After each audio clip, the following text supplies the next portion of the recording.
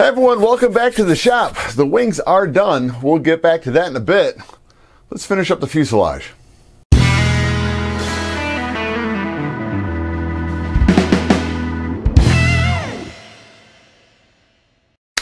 Okay, to begin with, the right side, and I'll show it to you.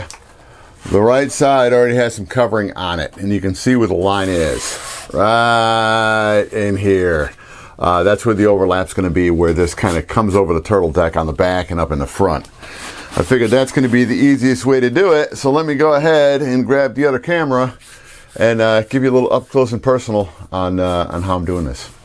Alright, just to kind of show you how I'm doing this, as you can see right here, there's a little bit of an air pocket underneath this part, and this is where the cowling attaches to, because I wanted it to stand off. Just come in with a just pretty much a razor blade, and just go ahead and cut the edges here, and then I'll get these glued down properly with the nitrate dope. I'm not concerned about this because the cowling comes back to about here, so this is all covered anyway. I just want to go ahead and get everything run all the way out to the front. I have not tightened this up yet. That's why you can see the wrinkles here. A couple little spots. I left it wide open because it was just where I was trying to compress and pull the fabric. The best thing to do is not get it so completely saturated around it that when you go to warm it up with the iron, you're going to be really fighting that to get that so that this little bump right here is no longer. So that's why I'm doing it this way. So what I'll do is I'll come around with the scissors. I'm going to cut around the outside edge of this, giving about, maybe an 1/8 inch just to wrap around. I'll do it the same through here. What you do is whenever there's either a compound curve or a convex curve, so this one right here is an outside curve, I'll put some little slashes through it, just so that way when I go ahead and roll it over, I don't know how well you can see it. I'm going to give it a shot. Okay, there we go. You can see how it's got the little teeny slits in it, and that's just to cover it. Once again, this part up here will not be seen. It's under the cowling. So this here, as you can see, I've already came in, and this was a little bit of a while back. The lines you see on the inside is epoxy thinned out with some 91% isopropyl alcohol, and then put in so that way any oils from the gas engine and the gasoline won't absorb into the wood, hopefully. So anyway, so I'll get this all taken care of, shrink it down, and then I'm just going to come in with a couple, one good coat to begin with of the nitrate dope, just to get this locked in place, and then I will bring you back on how I am going to be measuring, because these pieces that are going to go up here on the turtle deck, I'm going to be making a measurement from about, maybe about way down this way, probably about, I don't know, 1/8 inch shy of the line. This is the center line. That's why I want the overlap here. So if I even came down about this far, measure from here to that on the corresponding side.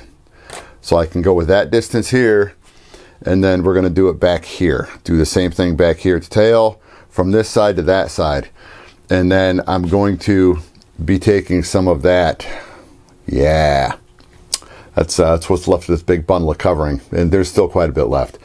And I will go ahead and I'll bring you guys back in when I'm cutting that, because it's either a go or a no go. It's either going to be right on or it's going to be a complete failure, and I'm kind of hoping for the former.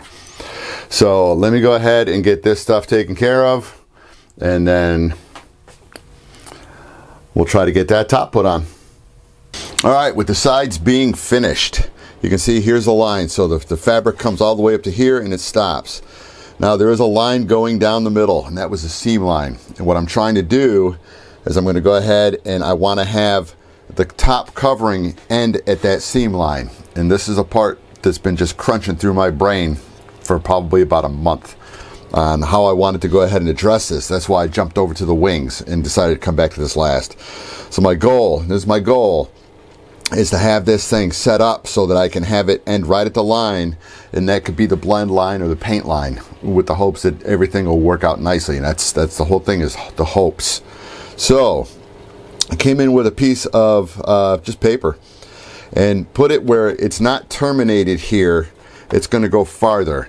when I came in and measured with the big, I'm going to say it again, the 4-foot yardstick, it comes out to be 20 1/4 inches. So that's going to be the total overall length when it's trimmed out. So it's going to be going longer. So I made it so it's going to be a 1/2 inch longer. But what I plan on doing is when this is all cut and laid out, I'm going to test it first. And I'm hoping everything's going to line up. That's going to be the tricky part. So what I did is I came in, I made an indicator mark here on the paper, up on the center line, and then also on the other side. And I did the same to the tail.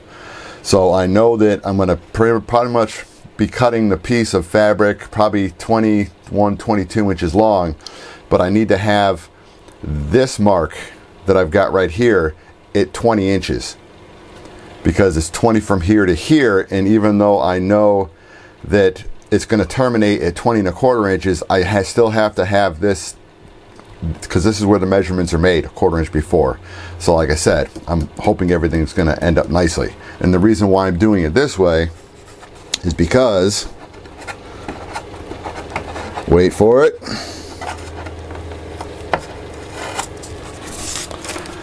once this piece gets slid out, you're not going to see where this seam line is, where the seam line ends, because I didn't want a seam line dropping down here and then heading this way. So that's why everything was set up around this joint right here. So let me go ahead and get this thing off the bench, and I'll kind of show you guys hopefully how I'm going to get this thing all properly measured out.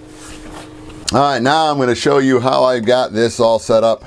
All the lines are already drawn out because it took me probably about 10 minutes to figure out how I wanted to do it.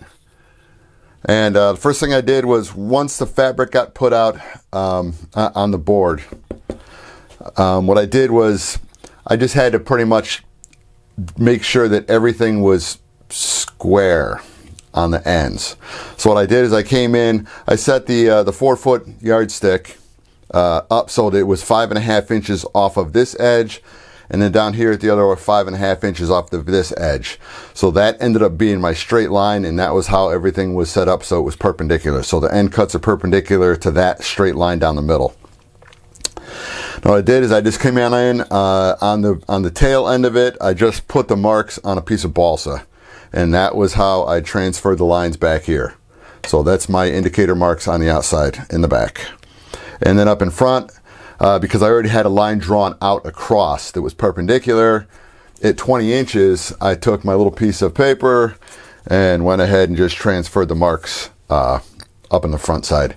So now what I'm going to do is I'm going to come on in, and the brush, yep, so everything's already thinned out. So I'm going to come in with some nitrate dope, and I'm going to go ahead and on the outside, I'm going to go ahead and put some dope on the ends and then on the sides, so that way when it comes time to cut it out, I don't have to worry about anything fraying. So keep your fingers crossed. All right, before I run out of battery power, I've got everything set up pretty much the way I want it, and I'm hoping that all is going to go very nicely on this one.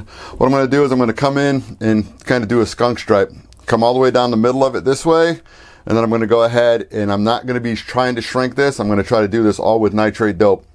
So once it's set in the middle, I'm just going to bring it down sideways with the brush to get everything in, and I'm hoping, it looks like we're going to be pretty darn good on this one. Really close. So let's see what we can do.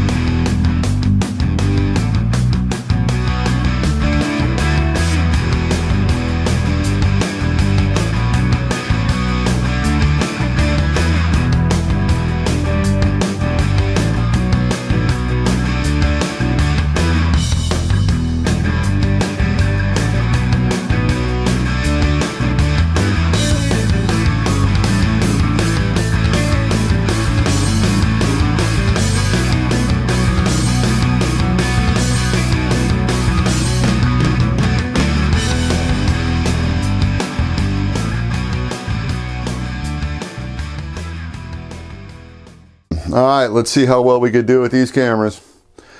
All right, this side over here, how well it focuses. I'm about a 16th, maybe a 32nd of an inch off of where it needs to be. It's about that big, so I can live with that. That makes me happy. Now, if we spin this little bird around without making it fall off the counter.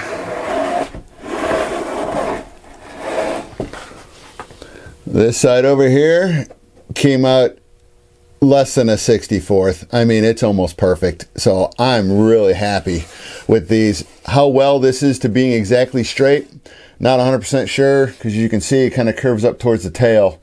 So how this is going to work with the paint line, this is going to dictate the paint line. So, you know, I got to try to figure out how well I want this to work, because this should have been up here a little bit more.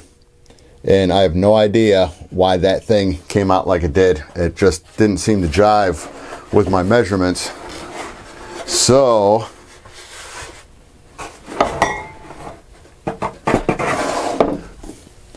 because this side came out really nice. So what I may do is, because it's still kind of wet, I may come down with a straight edge, put it on the side, score it with a knife, a razor knife, and then go ahead and get it wet again, because this stuff will loosen up. Get it wet and just pull it up and make that line straight. So that's going to be next on my list to do right now. All right, before I have to head to work in 27 minutes, let me show you what we got done. So that took, I don't know, about an hour and a half total time for me, because I got down here about 8. So this, it just, you can see, it's going to get hit with an iron anyway. I had one little thing that transmitted from the fabric that was below the line up to the top here, but that I have not hit this with the heat iron yet. So anyway, it comes all the way to the back. It's following the line. It does something funky right here, but that you won't see, because once I paint it, you won't see that little thing. Because plus I got to sand it and get it dressed up. Now the other side. All right, now the other side, the left side, came out very nice. The line's straight down, right exactly where it's supposed to be, and lift it off. I got some little fuzzies here I got to go ahead and remove, but that'll come off when I sand it. But no, so this top is done, and this is what it took me so long to figure out how I wanted to do it, because I wanted to only do it once, and it worked out very nicely. So the only thing left I have to do, and that may be later on today when I get home, is just the front part of the fuselage, and then yeah, all the covering is done. So then it's just going to be a time where we're just going to call it the Dope Fest, where I'm going to be going, because this is right now just one coat on everything. I've got to get one more coat on, then I've got to sand everything, and then I've got to start using filler. And even though, I don't know if you can see it right there,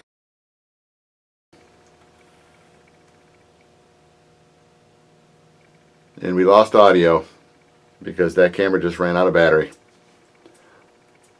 We're going to do this later on when I get home. Maybe. At least he's happy. All right. I got the fuse finished. Got the front done. And when you see the line, because I drew a straight line down, I had to watch the line to make sure everything was properly centered.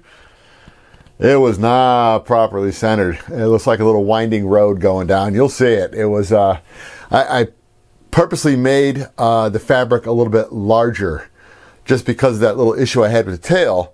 I was able to straighten it up and everything looks good, but I really had to straighten up the front, and it was all had to do with that little ridge that went across the top that that allows the cowling to stand proud of the fuselage, just so it's got better lines to it. So that ended up creating a bigger hassle than I would like to admit to.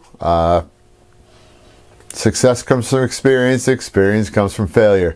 I had to lift part of the fabric off and then try to relay it down and work with a little bit more. And that's why you're going to see that little bit of waving back and forth. And that was me trying to tell the fabric which way I wanted it to go, and it kept saying, no, I'm not going to do it. So let me grab the other camera, and not only will I show you the great fabric job on the front, I'm also going to tell you what we have to do next.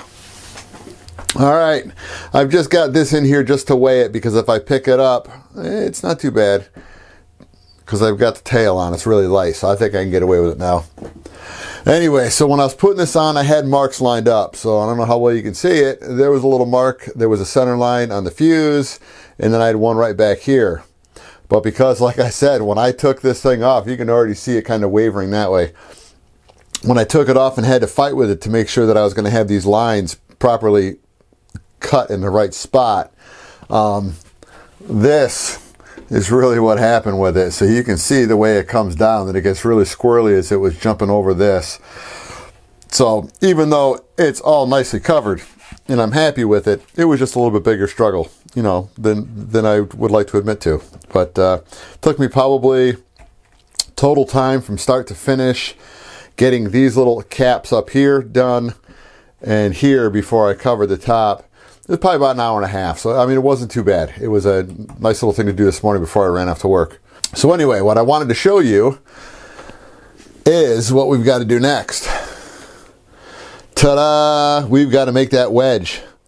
The wedge that's going to sit right down inside here, and it's gonna wrap around part of this in the back, because here is where the rod comes across for the rudder.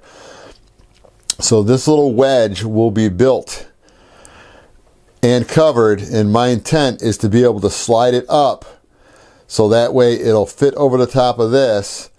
But if I need to get this where I've got to pull the rudder off and release it from the tail wheel, because that's where the tail wheel connects to it, I'm going to have to have it so that there's going to be a groove from here sliding up to the top, and then have it end up at a T down here so that the rod can rotate back and forth. And it's going to be a fun little piece to try to make. And when I say fun, I mean not really much fun to make. So that will be that'll be part of the next little gig we got to worry about to try to see if we can get that done before I glue all of this in. Because as soon as I get everything set up that I'm happy with this little piece down, a little triangle piece down here, we're going to go ahead and get this all glued in to get ready to start painting. So I still have a little bit of ways to go before I get to this point. So anyway, why don't we go ahead and let's just call this a video, and I'll see you guys next time back down in the shop.